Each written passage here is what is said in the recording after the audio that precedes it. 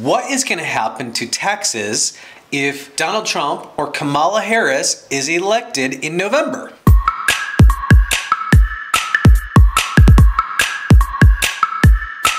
Hey everyone, welcome back to My Favorite CPA. My name is CPA Dan Hodges and I am a 30-year veteran business CPA. Today we're driving into a hot topic and it honestly affects all of us. There are going to potentially be sweeping tax law changes under the next presidential administration. All indicators are it's either going to be Kamala Harris or Donald Trump. With the election right around the corner, it's really important that we pay attention and dig a little bit deeper into what their tax policy might be. So let's break it down. First, let's take a look at our current landscape. As it stands, the federal tax system is progressive. And what does that mean? That means that the more you make, the more they take. In other words, as your income increases, you pay a higher percentage in taxes. Today, we have 7 tax brackets, and they range from 10% to 37%. But how would this change if Harris or Trump is elected? Let's find out. As a senator, Harris has proposed several tax reforms that could significantly impact American taxpayers. Number 1, we have an increase in corporate tax rates. Harris aims to raise the corporate taxes from 21%, the current rate, to 28%. This would principally affect large corporations, and I guess the hope is that it would lead to expanded and enhanced revenue for social programs. Number 2, we have the wealth tax. Harris supports a new wealth tax on individuals when their net worth exceeds $50 million. The theory is that they would charge an additional 1% wealth tax on anyone above that threshold, aiming to address income inequality. Critics have called the emphasis on taxing the rich Robin Hood economics. In other words, taking from the rich and giving to the poor. Number 3, the expanded child tax credit. Harris has proposed expanding the child tax credit up to $3,600 per child. This would help families with young children. I think we can all agree on that. Number 4, investment in green energy. Harris's plan includes extensive tax incentives for green energy and green energy investments, which could shift the focus of tax breaks towards sustainable practices. So what would these changes mean for you? For high income earners and wealthy individuals, this could clearly mean paying significantly more taxes. Families definitely could benefit from the expanded child tax credits, and it would definitely provide financial relief in today's economy. If you're working for a large corporation, expanded corporate tax rates could definitely affect corporate decisions and corporate politics and employment and a number of other things. In other words, they would need to manage their costs. Now let's turn our attention to Donald Trump.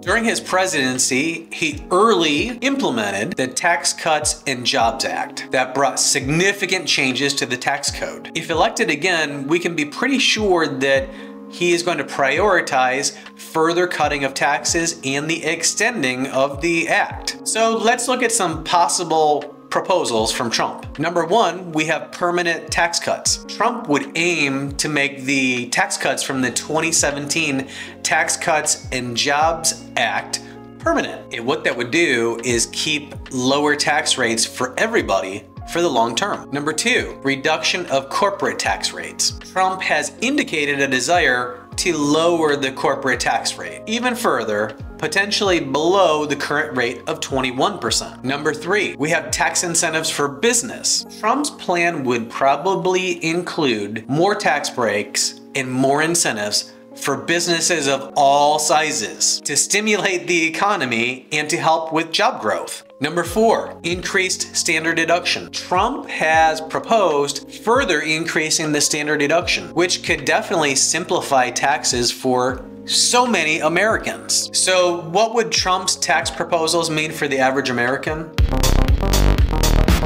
The potential permanent cuts could mean lowered tax bills for most individuals and families. Reduced corporate tax rates and business incentives may lead to job growth, but if the overall economy does not grow, it could mean less revenue for public services. While many would definitely benefit from the increased standard deduction, critics argue that the tax cuts disproportionately benefit the wealthy. Now that we've explored both candidates, let's compare them. In summary, we do have a different focus between the middle class and the wealthy. Harris takes aim at the wealthy with her wealth tax, whereas Trump focuses on broad tax cuts for everybody, which he argues would benefit the middle class. Harris's primary objective is to generate revenue for social programs, whereas Trump's approach leans towards reducing taxes in an effort to spur the economy.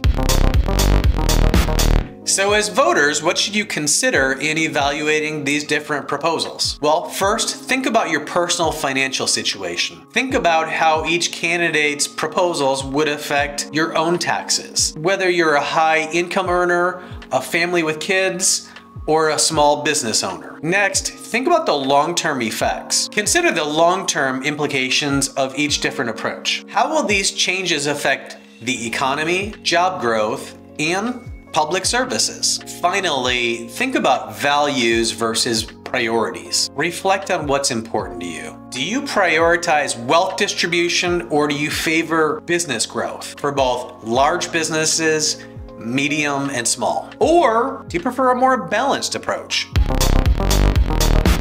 This pretty much wraps up our breakdown of potential tax changes under both Kamala Harris and Donald Trump. No matter who you support for other reasons, it's really important that you focus in on the tax policy of each candidate. If you found this video helpful, don't forget to like, subscribe, and hit that notification bell. That way you can get updates and tax news you can use. Let us know in the comments what you think about these differing proposals and how they can impact you and your friends and your family. Thanks for watching, and we'll see you soon.